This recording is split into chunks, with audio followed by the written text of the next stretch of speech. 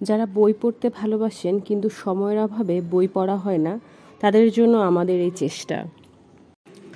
পড়ছি ইমদাদুল হক মিলনের মায়াঘর। নোমান সাহেব, আমি আপনার বোনের সঙ্গে একা কথা বলতে চাই। ড্রয়িং রুম ভর্তি লোকজন, চারদিককার আত্মীয় স্বজন অনেকেই আছেন। আজ শুক্রবার দেখে আত্মীয়র সংখ্যা বেশি। সকাল থেকেই আসতে শুরু করেছিলেন, দুপুরের পর পরিমাণ বেড়েছে। খাওয়া দাওয়া সেরে এসেছেন অনেকেই। যারা সকাল থেকে আছেন তারা এ বাড়িতেই খেয়েছেন। এখন অনেকের হাতেই চায়ের কাপ। নোমান সাহেব সকাল থেকেই আছেন। তার স্ত্রী আর ছোট মেয়ে আছে। বড় মেয়ের বিয়ে হয়েছে কয়েক মাস আগে। সে এখন স্বামীর সঙ্গে ফ্লোরিডায়। প্রতিদিন দুবেলা ফোন করছে, এ বাড়ির খোঁজ খবর নিচ্ছে। জয়া বসে আছেন লম্বা সোফায়। তার এক পাশে নোমান সাহেবের স্ত্রী রেশমা, আরেক পাশে বিথি। বিথি হচ্ছে জয়ার ছোট ননদ। বিশাল ড্রয়িং রুমে 3 সেট সোফা আর নানা ধরনের দামি চেয়ার। আত্মীয়রা কেউ সোফায়, কেউ চেয়ারে বসে আছেন, কেউ আছেন দাঁড়িয়ে। চায়ে চুমুক দিচ্ছেন কেউ, কারো চা শেষ। সাইকিয়াট্রিস্টের কথা শুনে নোমান সাহেব ব্যস্ত হলেন। শিওর আপনি। তারপর অন্যদের দিকে তাকালেন। কাউকে কিছু বলতে হলো না, কেউ কোনো কথাও বললেন না। মুহূর্তেই খালি হয়ে গেল ড্রয়িং রুম। সবশেষে বেরোলেন নোমান সাহেব। তিনি গেলেন সামনের বারান্দার দিকে। বারান্দার চেয়ার পাতা আছে, ওখানে বসে আরাম করে একটা সিগারেট ধরাবেন। তিনি চেইন স্মোকার, অনেকক্ষণ সিগারেট ধরাতে পারেননি। এই ফাঁকে পরপর দুটো মেরে দেবেন। সাইকিয়াট্রিস্ট ভদ্রলোকের নাম মারুফ চৌধুরী। বেশ হ্যান্ডসাম, মাঝারি মাপের হাইট, সুন্দর চুল, চোখে চশমা, গায়ের রং ফর্সা, পরনে বিস্কিট কালারের প্যান্ট আর দামি ব্র্যান্ডের সাদা শার্ট, পায়ে তেঁতুল রঙের চকচকে জুতো। তিনি জয়ার দিকে তাকালেন, হাসি মুখে বললেন, আমি যদি আপনার কাছাকাছি একটি চেয়ার নিয়ে বসি, আপনি কি কিছু মনে করবেন? জয়া নড়ে বসলেন, বিষণ্ণ চোখ তুলে বললেন, না না, মনে করব কেন? বসুন না প্লিজ, বসুন।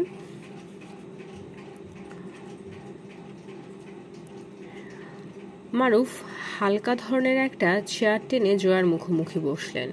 রুগী দেখতে আমি সাধারণত কারো বাড়িতে আসি না, সবাই আমার চেম্বারেই যায়। দুটো কারণে আপনাদের বাড়িতে এসেছি। এক, আপনার মেজো ভাই নোমান সাহেব আমার বিশেষ পরিচিত। 2, আজ শুক্রবার, আমার চেম্বার নেই। আপনাকে চা দিতে বলি? বলুন। বড় মগের 1 মগ লিকার। চিনি দেবে? না, শুধু গরম পানি আর টি ব্যাগ দিতে বলুন। টি ব্যাগ যেন না ভেজায়। আলাদা দিক, আমি ভেজিয়ে নেব। কেন? আমি খুব লাইট চা খাই, অনেকে বুঝতে পারে না। টি ব্যাগ বেশিক্ষণ ভিজিয়ে ফেলে চা স্ট্রং করে যায়।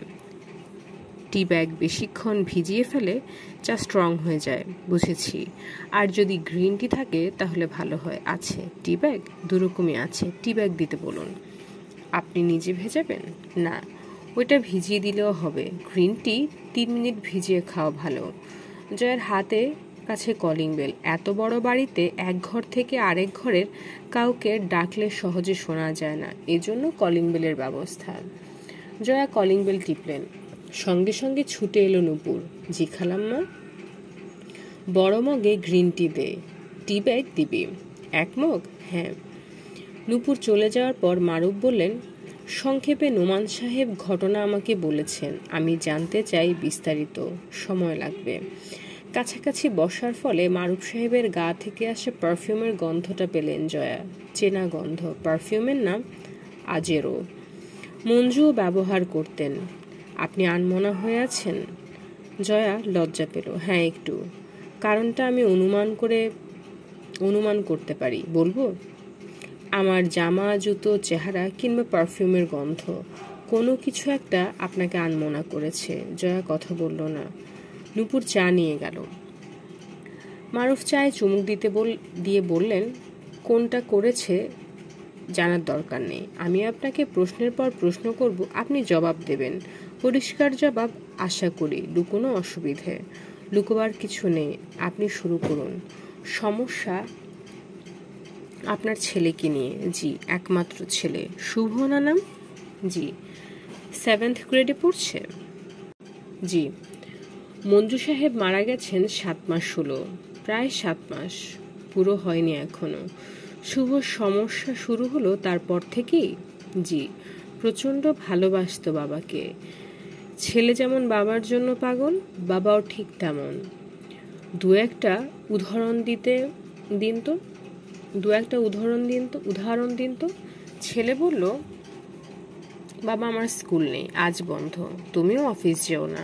মঞ্জু সাহেব পোশাক পরে রেডি, জরুরি মিটিং আছে অফিসে, গার্মেন্টসের ব্যবসা, বিদেশি বায়ার আসবে। ছেলের কথা শুনে সব ক্যান্সেল করে দিল। ঠিক আছে বাবা, আমি অফিসে যাচ্ছি না, কিন্তু সারাদিন কি করে কাটাবো বলো? ছেলে বলল, মা থাকবে না, শুধু তুমি আর আমি মায়াঘরে বসে বসে গল্প করব। লাঞ্চের সময় মাকে ডাকবো, 3 জন ওখানে বসে লাঞ্চ করব। মায়াঘরটা কোথায়? আমাদের বাড়ি 1.5 বিঘার উপরে। আমাদের বাড়িটা 1.5 বিঘার উপরে। সামনে যতখানি খোলা জায়গা তার চেয়ে বেশি পেছনে। ওখানে 4 দিক খোলা। মাথার উপর ছাতার মতো শেড দেওয়া একটা ঘর আছে, সবুজ ঘাসের মাঠ, ফুল ফলের গাছ। আর ওই ঘরটি মায়াঘর নামটা দিয়েছিল মঞ্জু।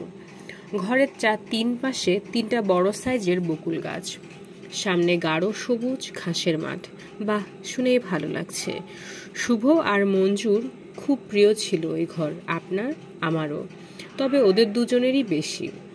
বাড়িতে থাকলে যখন তখন ওই ঘরে যাচ্ছে বাপ ছেলে। রাতের বেলাতেও যেত, বিশেষ করে জ্যোৎস্না রাতে, পূর্ণিমা রাতে। ওই দিককার লাইট টাইট অফ করে মায়াঘরে গিয়ে বসতো দুজন। গল্প, হাসাহাসি, গান। শুভ গান গাইতে পারে মোটামুটি। গান শিখেছে? না, শুনে শুনে শেখা। মঞ্জু আমরা দুজনে খালি গলায় রবীন্দ্রসঙ্গীত, পুরনো দিনের বাংলা গান গাইতে পারি আমাদের কাছ থেকেই শুনে শুনে। মিউজিক সিস্টেম শুনে শুনেও শুভ শিখেছে। আপনারা 3 জন একসঙ্গে বসে গান করতেন? প্রায় করতাম। আত্মীয় স্বজন এলে, অর্থাৎ মঞ্জুর দিককার আত্মীয় স্বজন, আমার দিককার আত্মীয় স্বজন, শুভর কাজিনরা এলে সবাই মিলে ভালো রকম আড্ডায় বসতো বাড়িতে। আমাদের পরিবার খুবই আড্ডাবাজ আর হইচই প্রিয়। এই বাড়ি কি মঞ্জু সাহেব পৈতৃক সূত্রে পেয়েছেন? না, ও নিজে কিনেছিল। কতদিন হলো? 17 বছর। তখন শুভর জন্ম হওয়ার কথা না। না, হয়নি। শুভর এখন বয়স কত? 15 হবে সেপ্টেম্বরে। আপনার বিয়ে হয়েছে কতদিন? 19 বছর। বিয়ের 4 বছর পর শুভর জন্ম? হ্যাঁ। বিয়ের 2 বছর পরে এই বাড়ি কেনে মঞ্জু। গুলশানের মতো জায়গায় এত বড় বাড়ি, অনেক দাম হওয়ার কথা, তা তো বটেই। কত বছর বয়সে বিয়ে হলো আপনার? 25। 29-এ মা হলেন? হ্যাঁ। মঞ্জুর বয়স তখন 33। কখন? মানে বিয়ের সময় না বাবা হওয়ার সময়? বিয়ের সময়। তার মানে তিনি আপনার চেয়ে 8 বছরের বড়। হ্যাঁ, গ্যাপটা একটু বেশি। এটা এমন কিছু না। স্বামী স্ত্রীর বয়সের গ্যাপ 18-20 বছরেরও থাকে। ওসব আগের দিনে থাকতো, এখনকার দিনেও থাকে। একটু থামলেন মারুফ সাহেব, তারপর বললেন, বেশ অল্প বয়সে অনেক টাকার মালিক হয়ে গিয়েছিলেন মঞ্জু সাহেব। ওরা আগে থেকেই বড় লোক। Home district? কুষ্টিয়া। কুষ্টিয়া কোথায়? মিরপুরের চৌধুরীরা জমিদার। বুঝতে পেরেছি। পৈতৃক সূত্রে পাওয়া জায়গা সম্পত্তি এবং নিজের বিজনেস সবকিছু মিলিয়ে অল্প বয়সে স্টাবলিশ হয়ে গিয়েছিলেন বলতে পারেন। মঞ্জু যেটা করেছিল, ওর বাবা বেঁচে থাকতে ছেলে মেয়েদের জায়গার সম্পত্তি যার যারটা তাকে বুঝিয়ে দিয়েছিলেন। মঞ্জু তার ভাগের সম্পত্তি সব বিক্রি করে দিয়েছিল। এক বন্ধুর সঙ্গে ব্যবসা শুরু করেছিলেন। পড়াশোনা শেষ করেছিলেন। অনার্স শেষ করেছিল, MBA করেনি। Subject economics. আপনার সাবজেক্ট কি ছিল? বাংলা সাহিত্য। বিয়ের আগে আপনাদের পরিচয় ছিল? না। আপনার হোম ডিস্ট্রিক্ট? বিক্রমপুর বলে কোনো জায়গা এখন আর নেই, এখন মুন্সিগঞ্জ জেলা। জি। মুন্সিগঞ্জ বিক্রমপুরের টাকাওয়ালা লোকদের জায়গা। মুন্সিগঞ্জ বিক্রমপুর টাকাওয়ালাদের জায়গা। আপনাদের অবস্থা কেমন? মন্দ না। আমাকে 1.5 বছরে রেখে বাবা মারা গেছেন। আমার বড় 2 ভাই আর ছোট 1 ভাই। বাবার নগদ টাকা, জায়গা সম্পত্তি ভালোই ছিল। মা মারা গেলেন 4 বছর আগে। আমার 4 ভাই বোন, সম্পত্তি পেয়েছে ভালোই। মঞ্জু সাহেবেরা কয় ভাই বোন? 3 ভাই 4 বোন। মঞ্জু সাহেব ক নম্বর? 3 নম্বর। প্রথমে বড় ভাই, তারপর বোন, তারপর ছিল মঞ্জু। বড় ভাই বেঁচে আছেন? আছেন। মঞ্জুর ছোটটা মারা গেছে, অবিবাহিত ছিল। মঞ্জুর পিঠুপিঠি, বিয়ে শাদী করেনি, সংসারে উদাসী টাইপের।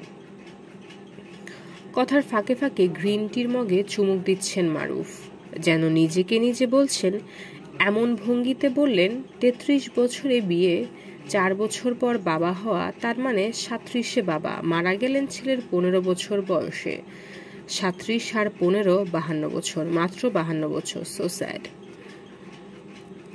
জয়ার দিকে তাকালেন মারুফ। মঞ্জু সাহেবের ফ্যামিলিতে হার্টের প্রবলেম আছে কারো? মানে মা বাবার ছিল? বাবার ছিল, তিনিও হার্ট অ্যাটাকেই মারা গেছেন। বড় ভাইয়ের কি অবস্থা? তার ডায়াবেটিস। মঞ্জু সাহেব মারা গেলেন ভোরবেলায়? হ্যাঁ, ফজরের আজান হচ্ছে মাত্র। আমাকে ঠেলে তুলল, বুকে প্রচন্ড ব্যথা। আমাকে হাসপাতালে নিয়ে চলো। সঙ্গে সঙ্গে গাড়িতে তোলা হলো। বাড়ি থেকে মাত্র বেরিয়েছে, শুভর কোলে ঢলে পড়ল। তার মানে শুভ আপনার সঙ্গে গাড়িতে ছিল? হ্যাঁ, এক পাশে আমি, আরেক পাশে শুভ, মাঝখানে মঞ্জু। বাবা যে চলে গেলেন, ছেলে কি বুঝতে পারলো? প্রথমে পারেনি, ভেবেছে বাবা সেন্সলেস হয়ে গেছে, মঞ্জুকে ধাক্কাচ্ছিল আর বাবা বাবা করছিল। বাবা, বাবা, কি হলো তোমার? এই তো আমরা হাসপাতালে এসে গেছি। বাবা, বাবা। তারপর আমার দিকে তাকালো। মা, বাবা সেন্সলেস হয়ে গেছে। আমি যা বোঝার বুঝে গেছি, কিন্তু কাঁদতে পারছি না, পাথর হয়ে গেছি। তারপরও হাসপাতালে পৌঁছালাম। ডাক্তার বললেন হি ইজ নো মোর। শুভ ডাক্তারের মুখের দিকে তাকিয়ে বলল, what do you mean no more? আমি তখন চিৎকার করে কাঁদছি, মোবাইলে একে ওকে ফোন করছি। 20-25 মিনিট পর থেকে আত্মীয় স্বজনরা আসতে লাগলো। শুভর তখন অবস্থা কি? সে কি কাঁদছিল? না। মানে কোনো কান্নাকাটি নেই, ফ্যাল ফ্যাল করে এর ওর মুখের দিকে তাকাচ্ছে। সাদা চাদরে মঞ্জুর মুখ ঢাকা, বারবার চলে যাচ্ছে মঞ্জুর সামনে। চাদর সরিয়ে বাবার মুখের দিকে অপলক তাকিয়ে থাকছে। আত্মীয় স্বজনরা সরিয়ে আনছে, নির্বিকার ভঙ্গিতে সরে আসছে, আবার এক ফাঁকে চলে যাচ্ছে। চাদর সরিয়ে তাকিয়ে থাকছে বাবার দিকে, চোখে পলক পড়ছে না। শুভ কি মঞ্জু সাহেবকে বাবা ডাকতো? হ্যাঁ। আপনাকে? মা। আজকালকার ছেলেমেয়েরা তো পাপা, মাম, ড্যাডি, মাম্মি এসব ডাকে। শুভকে আমরা বাবা মা ডাকতে শিখিয়েছিলাম। তারপর সে কি করলো? জয়া একটা দীর্ঘ নিঃশ্বাস ফেলেন, তাকিয়ে তাকিয়ে সব দেখলো। একেবারেই নির্বিকার ভঙ্গিতে দেখল মঞ্জুকে শেষ গোসল দেওয়া হচ্ছে, কাফন পরানো হচ্ছে। জানাজা হলো গুলশান বড় মসজিদে। সেখানে একটা পাঞ্জাবি পরে গেল শুভ। বনানী কবরস্থানে গেল, অতি নির্বিকার ভঙ্গি, যেন ওর বাবা মারা যায়নি, যেন অন্য কেউ মারা গেছে এমন একটা ভাব, এমন একটা আচরণ। কান্নাকাটি নেই, না, এক ফোঁটা পানিও নেই চোখে। সেই রাতে সে কি করলো? সন্ধ্যার আগেই তো কবর দেওয়া হয়ে গেল, বাড়ি ভর্তি লোক, আমার পাশে, শুভর পাশে। শোকের মাতম, কান্নাকাটি থামছেই না, শুধু শুভর চোখেই পানি নেই। নির্বিকার ভঙ্গিতে একবার নিজের রুমে যাচ্ছে, একবার আমাদের বেডরুমে ঢুকছে। আমি 2-4 বার ওকে জড়িয়ে ধরে বিলাপ করলাম, গায়েই লাগলো না। আমার পাশে বসে থাকলো ঠিকই, আমাকে একবারও জড়িয়ে ধরল না, একেবারেই নিরাসক্ত। হ্যাঁ, যেন কোথাও কিছু ঘটেনি। একেবারেই নিরাসক্ত। হ্যাঁ, যেন কোথাও কিছু ঘটেনি। ওর বাবা যে চিরতরে চলে গেছে, সে যে আর ফিরে আসবে না, এই বোধটা যেন নেই তার। অথচ বাপ বলতে অজ্ঞান এই ছেলে। রাত দুপুরে শুভর কাজিন রোহান বলল, শুভকে পাওয়া যাচ্ছে না। মানে? সে বাড়িতে নেই। বলেন কি? হ্যাঁ। সঙ্গে সঙ্গে আরেক দুশ্চিন্তা, হইচই পড়ে গেল বাড়িতে। এত রাতে কোথায় যাবে ছেলে? আমার তখন পাগল হওয়ার দশা। মঞ্জুর শোক ভুলে শুভর জন্য দিশেহারা হয়ে গেলাম। বাড়ির এ ঘর ও ঘর, ছাদ, মায়াঘর, বাথরুম, কোথাও নেই শুভ। আমার হঠাৎ কি মনে হলো, রোহানকে বললাম, তাড়াতাড়ি গাড়ি বের করো, শুভ নিশ্চয়ই কবরস্থানে চলে গেছে। দু তিন গাড়ি ভরে লোকজন গেল কবরস্থানে। গিয়ে দেখে ঠিকই কবরস্থানের গেটের সামনে আছে শুভ, দাঁড়িয়ে আছে। না, তাহলে কবরস্থানের গেটের সামনে রাত দিন 24 ঘন্টায় কিছু ভিখারি শুয়ে থাকে, ওদের সঙ্গে মাটিতে বসে আছে। ওর বড় চাচার ছেলে রন্টু বলল, ওইখানে বসে আছিস কেন শুভ? সারাদিনে একটি কথাও বলেনি শুভ, এই প্রথম বলল, বাবার জন্য ওয়েট করছি, বাবাকে এখানে রেখে গেছে, বাবা বাড়িতে যাবে না। আমি বাবাকে ডাকতে এসেছি, বাড়ি নিয়ে যেতে এসেছি, কিন্তু ওরা আমাকে ভেতরে ঢুকতেই দিচ্ছে না, গেটই খুলছে না। রন্টু ভাইয়া, আমার কাছে টাকা নেই, দারোয়ানকে টাকা দিয়ে বলো গেট খুলে দিতে, আমি বাবাকে ডাকবো, বাবাকে বাড়ি নিয়ে যাব। রন্টু বুঝে গেল শুভ এলোমেলো হয়ে গেছে। নানা রকম ভাবে বুঝিয়ে শুনিয়ে ওকে বাড়িতে নিয়ে আসা হলো। আমাকে সবাই বোঝাতে লাগলো যে চলে গেছে, সে আর ফিরে আসবে না, তুমি মন শক্ত করো, শুভকে সামলাও, নয়তো এই ছেলেকে নিয়ে অন্য বিপদ দেখা দেবে। জয়া কেঁদে ফেলল, সেই বিপদই দেখা দিয়েছে, আমার ছেলে স্বাভাবিক নেই, আমার ছেলে পুরো অস্বাভাবিক হয়ে গেছে, মানসিক রোগী হয়ে গেছে। গত 7 মাসে অনেক রকম ঘটনা ঘটে গেছে তার জীবনে, দু একটা বলুন তো। একদিন দুপুরবেলা হঠাৎ উধাও, খোঁজ আর খোঁজ, না কোথাও পাওয়া যাচ্ছে না। তখন স্কুল করছিল না। না, মঞ্জু চলে যাওয়ার 20-25 দিন পরের ঘটনা। বাড়িতে লোকজন কেউ না কেউ আছে, হয় আমার পক্ষের, নয় মঞ্জুর দিককার।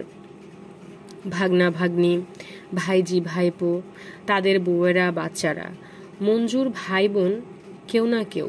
আমার ছোট ভাই, আমার মেজো ভাই তো প্রায় রোজই আসেন, ভাবি আসছেন, বড় ভাই আর তার ছেলেমেয়েরাও আসছে, থাকছে। সবার মধ্যে থেকেও কোন ফাঁকে যেন বাড়ি থেকে বেরিয়ে গেল শুভ। ওর দেখাশোনার জন্য 24 ঘন্টা আছেন রতন নামের একটা ছেলে, শুভ রুমের পাশেই থাকে, খুবই সচেতন ছেলে। মঞ্জু চলে যাওয়ার পর শুভর দিকে আরও তীক্ষ্ণ নজর রাখে সে। এই অবস্থাতেই উধাও। হ্যাঁ, আমি বুঝে গেলাম কোথায় গেছে, কবরস্থানে। হ্যাঁ, ওর মনে হচ্ছে ওখানে গেলেই বাবাকে পাওয়া যাবে। বড় ভাইয়ের ছেলে নয়ন, মেজো ভাইয়ের ছোট মেয়ে অনন্যা, রতন, ড্রাইভার রাজ্জাক আর আমি গেলাম কবরস্থানে। দুপুরের প্রচণ্ড রোদ, হ্যাঁ যা ভেবেছিলাম তাই। বাবার কবরের সামনে খাড়া রোদে বসে আছে ছেলে, বিড়বিড় করে কথা বলছে। আমরা গিয়ে যে পাশে দাঁড়িয়েছি দেখতেই পেল না, আমি পরিষ্কার শুনতে পেলাম বিড়বিড় করে বাবাকে ডাকছে, বাবা, ও বাবা, সেই যে এখানে এসে শুয়ে আছো, বাড়ি যাচ্ছ না কেন? আমি তো তোমাকে ছাড়া থাকতে পারছি না, ওঠো, চলো বাড়ি চলো। আমরা গিয়ে মায়া ঘরে বসি, গল্প করি। আমি তো এখন স্কুলে যাচ্ছি না, তুমিও অফিসে যাও না, আমার কিছু ভালো লাগে না বাবা, বাড়ি চলো। তোমাকে ছেড়ে আমি থাকতে পারছি না, আমার খেতে ভালো লাগে না, রাতে ঘুম আসে না, স্কুল খোলা তাও স্কুলে যাই না, বাড়ি চলো বাবা। জয়া উদাস হলেন। অনেক বুঝিয়ে শুনিয়ে বাড়ি নিয়ে এলাম। বললাম আমি তখন মঞ্জুর শোক ভুলে ছেলেকে নিয়ে ব্যস্ত হয়ে গেছি। মঞ্জুর ব্যবসা বাণিজ্য দেখভাল করছে আমার মেজো ভাই, মঞ্জুর এক বোন জামাই। আমি নিজেও আগে মাঝে মাঝে অফিসে গিয়ে বসতাম, বিজনেসটা বুঝি, চাইলে আমি নিজেও বিজনেসটা চালিয়ে নিতে পারি, কিন্তু কি করে করব বলুন? আমার ছেলে তো ঠিক নেই। চায়ের মগ টিপয়ের উপর নামিয়ে রেখে মারুফ বললেন, ওই সময় কোনো ডাক্তার দেখাননি? দেখিয়েছি, ওকে ছোটবেলা থেকে দেখেন মঞ্জুর বন্ধু ডাক্তার রিয়াজ, তিনি প্রায় আসেন, দেখেন, অনেকভাবে বোঝাচ্ছেন, ছেলের ভালো ঘুম হলে অনেকটা সুস্থ হবে, ওরকম ওষুধও দিয়েছেন, বাড়ির লোকজনদের নানা রকম সাজেশন দিয়েছেন, সেভাবেই চলছি আমরা। আমি অনেক দিন ওর রুমে গিয়ে ওর সঙ্গে থাকলাম। এক রাতে ঘুম ভেঙেছে, দেখি শুভ বিছানায় নেই, নীল রঙের ডিম লাইট জ্বলছে ঘরে, সে আলোয় দেখছি জানালা খুলে পর্দা সরিয়ে বাইরে তাকিয়ে আছে। আমি গিয়ে কাঁধে হাত রাখলাম। একদমই চমকালো না, আমার দিকে তাকিয়ে বলল, ঘুম আসছে না, বাবার কথা মনে হয়। বাবা কোথায় চলে গেল মা? বাবা ফিরে আসছে না কেন? বাবা যে মারা গেছেন এটা ওকে বলেছিলেন না? হ্যাঁ, সবাই বলেছিল মৃত মানুষ ফিরে আসেন না। বলেননি? বলেছি। কবর থেকে উঠে আসে না কেউ, বলেননি? তাও বলেছি। বিশ্বাস করছিল না? বুঝতে পারছিলাম না। মানে মৃত্যুর কথা বললেই চুপ হয়ে যায়, আর কোনো কথা নেই মুখে। মাস দেড়েক পর একটু একটু ঠিক হলো, একা একা রুমে থাকে, স্কুলেও যেতে শুরু করেছে। ভাবলাম যাক, অবস্থাটা কাটিয়ে উঠেছে। তখন শুধু একটা কাজই করত, বাড়িতে থাকলে বেশিরভাগ সময় গিয়ে মায়াঘরে বসে থাকে, রুমে থাকলে ইন্টারনেটে মৃত্যু নিয়ে নানা ধরনের বিষয় সার্চ দেয়। তখনও কি এরকম বিষণ্ণ? হ্যাঁ। মুখে হাসি নেই, চেহারায় উজ্জ্বলতা নেই। কান্না? না, একদমই নেই। মঞ্জুর মৃত্যুর পর থেকে চোখে এক ফোঁটাও পানি দেখা যায়নি। তখনই একজন সাইকিয়াট্রিস্ট দেখাননি কেন? একজনকে দেখানো হয়েছিল। কি নাম? ওই ডক্টর রিয়াজের বন্ধু, হেলাল আহমেদ না যেন কি নাম। কি বললেন তিনি? বলেছিলেন একটু সময় লাগবে, কিন্তু ঠিক হয়ে যাবে, ভয়ের কিছু নেই। ভয়ের ব্যাপার ঘটলো কবে থেকে? মানে নতুন করে আবার কবে শুরু হলো? একটা সময় তো স্বাভাবিকই মনে হচ্ছিল, নিজের রুমে একা থাকছে, ভালোই ঘুম হচ্ছে, স্কুলে যাচ্ছে, কম্পিউটার নিয়ে বসছে, কবরস্থানেও একা একা যায় না। হঠাৎ এক রাতে ছুটে এলো আমার রুমে। ওঠো মা, ওঠো। আমি ধরফর করে উঠে বসলাম। কি হয়েছে বাবা? ছেলে খুবই এক্সাইটেড, বলল, বাবা এসেছিল মা, বাবা এসেছিল। আমি হতবম্ব। কি বলছিস শুভ? ঠিকই বলেছি মা, বাবা এসেছিল। রাত 2:30 বেজে গেছে, আমার ঘুম আসছিল না, এপাশ ওপাশ করছি। হঠাৎ দেখি কপালে কার হাত। বাবার হাতের ছোঁয়া তো আমার চেনা। চোখ বুজে পড়েছিলাম, সঙ্গে সঙ্গে চোখ খুলেছি, দেখি বাবা আমার বুকের কাছে বসে কপালে মাথায় হাত বোলাচ্ছে। আগে কি মঞ্জু সাহেব কখনো এমন করতেন? হ্যাঁ, গভীর রাতে আমার পাশ থেকে উঠে ছেলের কাছে চলে যেতেন, ঘুমন্ত ছেলের মাথায় হাত বোলাতেন, কপালে গালে হাত বোলাতেন, বুকে হাত বোলাতেন। বুঝলাম। আমি নানা রকম ভাবে বুঝালাম, তুই স্বপ্ন দেখেছিস, মৃত মানুষ কখনো ফিরে আসে না। না না, আমি স্বপ্ন দেখিনি, বাবা এসেছিল, আমার সঙ্গে কথাও বলেছে। কি বলেছেন? বলেছে তোমার ঘুম আসছে না বাবা, আমি তোমার জন্য ঘুমাতে পারি, আমার তোমার জন্য ঘুম আসছে না, এখন আসবে, ঘুমাও, আমি তোমার মাথায় হাত বুলিয়ে দিচ্ছি। শুভ বলল, তুমি কোথায় চলে গেছো বাবা? আমাকে ছেড়ে তুমি কোথায় চলে গেছো? মঞ্জু বলল, কোথাও যায়নি বাবা, আমি তোমার সঙ্গে আছি, তুমি ঘুমাও। শুভ ঘুমিয়ে পড়েছিল, মাত্র কয়েক মিনিটের ঘুম। তারপরেই জেগে দেখে বাবা নেই, দৌড়ে এসেছে আমার রুমে। এক রাতেই ঘটলো এমন ঘটনা? হ্যাঁ। ডক্টর রিয়াজ এলেন পরদিন। হেলাল সাহেবের চেম্বারে নিয়ে যাওয়া হলো। আবার কিছু ওষুধ, কিছু সাজেশন। কিছুদিন ভালো কাটলো। আমি নিজে স্কুলে নিয়ে আসি, টিচারদের কাছে খোঁজ খবর করি। আগের মতো লেখাপড়ায় মন নেই, খুবই বিষণ্ণ হয়ে থাকে। আগে খুব হাসতো, বন্ধুদের সঙ্গে আড্ডা দিত, মজা করত। ওসবের কিছুই নেই, যেন একটি রোবট চলাফেরা করছে। ডক্টর হেলাল বলেছিলেন বিষণ্ণতা। তিনি নিশ্চয় বলেছিলেন দিনের বেশিরভাগ সময় মন খারাপ থাকা, খিটখিটে মেজাজ, হঠাৎ রেগে যাওয়া, আগে যেমন কাজ বা বিনোদন ভালো লাগতো সেগুলো ভালো না লাগা, মনোযোগ কমে যাওয়া, ভুলে যাওয়া, ক্লান্তি বোধ করা, ঘুমের সমস্যা, ঘুম না হওয়া, খুব ভোরে ঘুম ভেঙে যাওয়া বা কখনো বেশি ঘুম। হ্যাঁ, এসবই। রুচির সমস্যার কথাও নিশ্চয় বলেছেন, খেতে ইচ্ছে না করা, খিদে না থাকা অথবা বেশি খাওয়া, ওজন কমে যাওয়া বা বেড়ে যাওয়া। একা একা থাকা, নিজেকে গুটিয়ে রাখা। ঠিক এসবই তিনি বলেছিলেন। মৃত্যু চিন্তা বা আত্মহত্যার চেষ্টা করে কথা বলেছেন, কিন্তু শুভর ওসব চিন্তা নেই। অন্যান্য প্রায় সবই আছে। একা একা থাকে, সব সময় মন খারাপ, খাওয়া দাওয়ার মন নেই, গান শোনা, টিভি দেখা, গোসল, কম্পিউটার, কোনো কিছুতেই মন নেই। সারাক্ষণ কি যেন ভাবছে। ডাক্তার কি এই সাজেশনগুলো দিয়েছিলেন, যেমন যেসব কাজ করতে ভালো লাগে বা ভালো লাগতো সেগুলো করুন, নিয়মিত গোসল করুন, নখ কাটুন, দাঁতের যত্ন নিন, সুন্দর পোশাক পরুন, হালকা ব্যায়াম করুন, খেলাধুলা করুন, সামাজিক কর্মকাণ্ডে ব্যস্ত থাকুন, স্বজন বন্ধুদের সঙ্গে সময় কাটান। জি, ঠিক এইসবই বলেছেন। ঠিকই বলেছেন তিনি। বিষণ্ণতার এইসবই চিকিৎসা।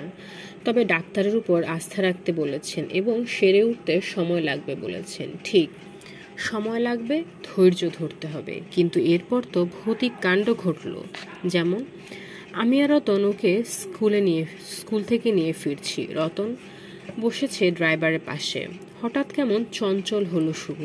দিশেহারা গলায় আমাকে বলল, মা দেখো, ওই দেখো, ওই যে ঠিক আমাদের একটু আগে গাঢ় সবুজ রঙের একটা গাড়িটা বাবা ড্রাইভ করছে, দেখো দেখো। আমি হতভম্ব হয়ে তাকিয়েছি। কোথায় সবুজ রঙের গাড়ি? রাস্তায় অনেক গাড়ি চলছে। রাস্তায় অনেক গাড়িই চলছে, সবুজ রঙের কোনো গাড়ি নেই। আর ওই যে গাঢ় সবুজ রঙের গাড়ির কথা বলছে, ওরকম রঙের গাড়ি তেমন হয় না। আমি কোনোদিনও সবুজ রঙের গাড়ি দেখিনি। ওরকম রঙের গাড়ি খুব কম হয়। কিন্তু শুভ দেখেছে, ওর বাবা ড্রাইভ করছে। আমাদের একটু আগে আগে চলছে সেই গাড়ি। আমি দেখতে পাই না, রতনও পায় না, ড্রাইভারও পায় না, শুধু শুভ দেখতে পায়। আমাকে বলল, বাবাকে ফোন করো মা, বাবাকে ফোন করো। ওরকম গাড়ি বাবা কবে কিনলো জিজ্ঞেস করো, গাড়ি থামাতে বলো। বাবা গাড়ি থামালে আমাদের গাড়িও থামাও, আমরা একসঙ্গে ওই সবুজ গাড়িতে করে বাড়ি যাই। কিন্তু কোথাও কোনো রকমের গাড়ি নেই। এই তো, হ্যাঁ, বাড়ি পর্যন্ত ওই সবুজ গাড়ি নাকি আমাদের আগে আগে আসতে দেখলো সে। বাড়ির কাছে এসে গাড়ি উধাও। বাড়িতে ঢোকার আগে চট করে দরজা খুলে গাড়ি থেকে নামলো শুভ। শূন্য রাস্তার দিকে তাকিয়ে পাগলের মতন হাত তুলে বাবা বাবা করে ডাকতে লাগলো। কিছু তো ছুটেও গেল, যেন বাবার গাড়ির পিছু পিছু ছুটছে সে। ড্রাইভার আর রতন তাকে ধরলো। আমি গিয়ে ধরলাম। চল বাড়ি চল, তুই ভুল দেখেছিস, কোথাও কোনো সবুজ গাড়ি নেই। তোর বাবাও নেই, তিনি মারা গেছেন।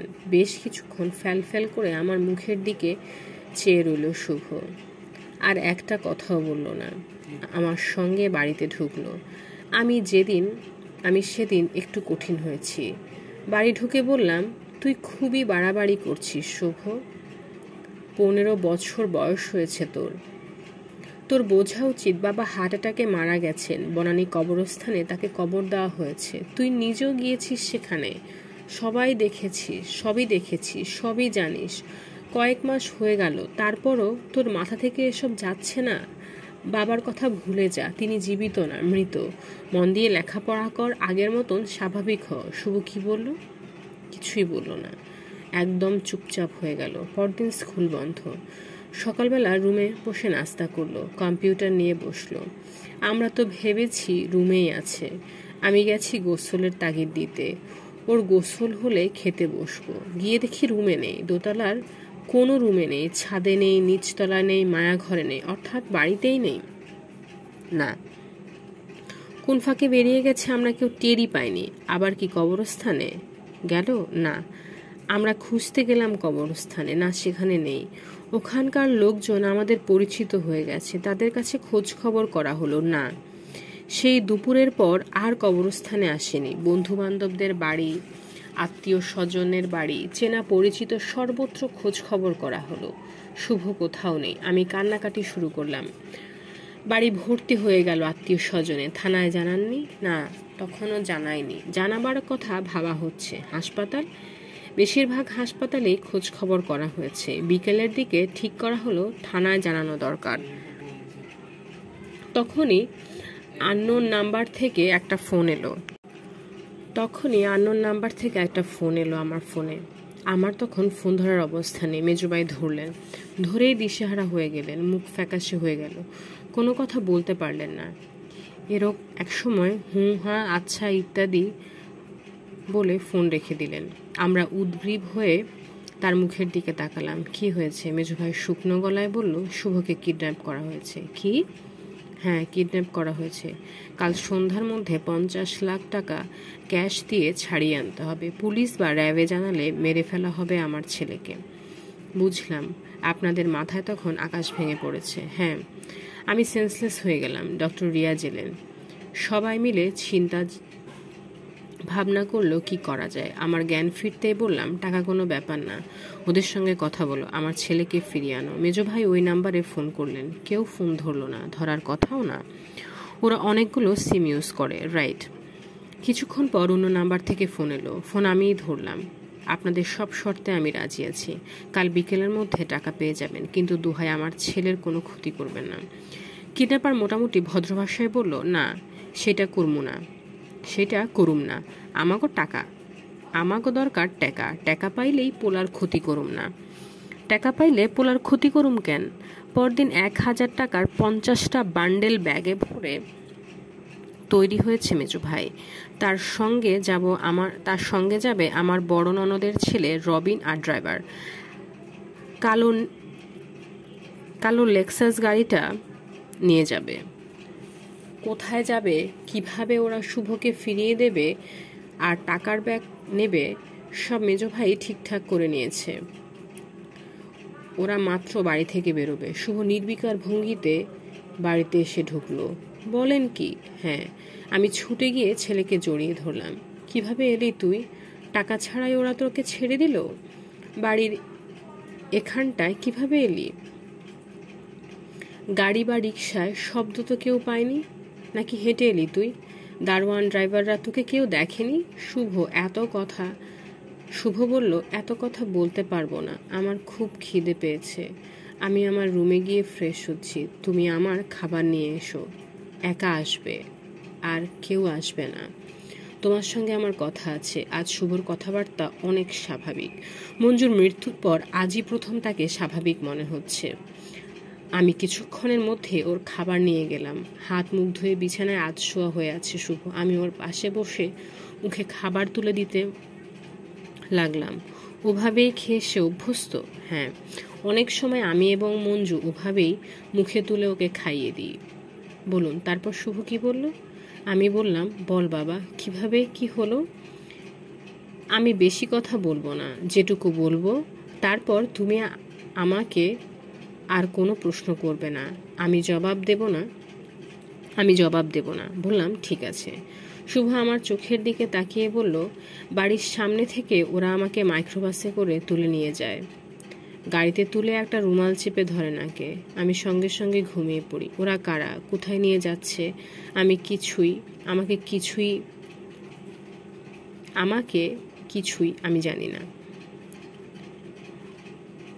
ওরা কারা, কোথায় নিয়ে যাচ্ছে আমাকে, কিছুই আমি জানি না। ঘুম ভাঙে গভীর রাতে। দেখি বাবা বসে আছে বুকের কাছে। আমার মাথায় হাত বুলিয়ে বলল, ভয় পেও না বাবা, আমি তোমার সঙ্গেই আছি। ওরা কিছুই বুঝতে পারবে না। আমি তোমাকে বাড়ি পৌঁছে দেব। আমার খুবই ক্লান্ত লাগছিল। আবার ঘুমিয়ে পড়লাম। ঘুমিয়ে পড়ার আগে বাবা আমাকে বলল, কারোর সঙ্গে কোনো কথা বলো না। ওরা খেতে দেবে, খেয়ে নিও। আমি সময় মতো তোমার কাছে আসব। সকালবেলা একটা খুব বাজে চেহারার লোক নাস্তা নিয়ে গেল, পরোটা আর আলু ভাজি। দুপুরে দিল ভাত আর গরু মাংস। বিকেলবেলা বাড়িটা নিঝুম হয়ে আসে। হঠাৎ দরজা খুলে বাবা ঢুকলো। আমার হাত ধরে বলল, চলো বাবা, বাড়ি চলো। বাড়ি থেকে বেরিয়ে দেখি সেই সবুজ গাড়িটা দাঁড়িয়ে আছে। বাবা নিজে ড্রাইভ করে আমাকে গেটের কাছে নামিয়ে দিয়ে গেল। বললাম, তুমি আসবে না বাবা? বলল, আসবো বাবা, পরে আসবো, এখন তুমি যাও। বাড়ির সামনে যেও না, বাড়ির সামনে যেও। গাড়ি থেকে নামলো, গাড়িতে ঢুকলো। দারোয়ান ড্রাইভার কেউ দেখলো না? না। আমি সবাইকে জিজ্ঞেস করেছি, কেউ দেখেনি। আশ্চর্য ব্যাপার। একটু থেমে মারুফ বললেন, আচ্ছা এখন ছেলের কি অবস্থা বলুন? সেদিনের পর থেকে সে আর বাড়ি থেকে বেরোয় না, স্কুলেও যায় না, নিজের ঘরের থাকে অল্প সময়, বেশিরভাগ সময় থাকে মায়া ঘরে। সেদিনের পর থেকে ওখানে বসে অজর ধারায় কাঁদে সে।